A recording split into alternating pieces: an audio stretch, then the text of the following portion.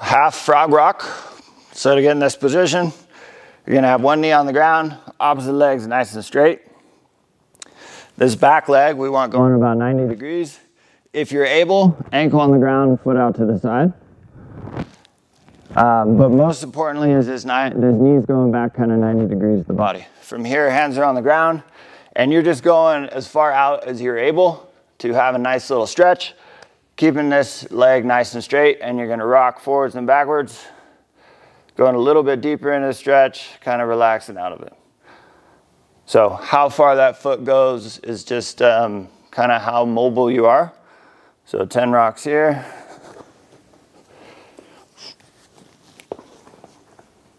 So again, knees going back about 90. If you can, get that ankle down, foot turned out. From here, rocking back, coming forward. And that is the half frog rock.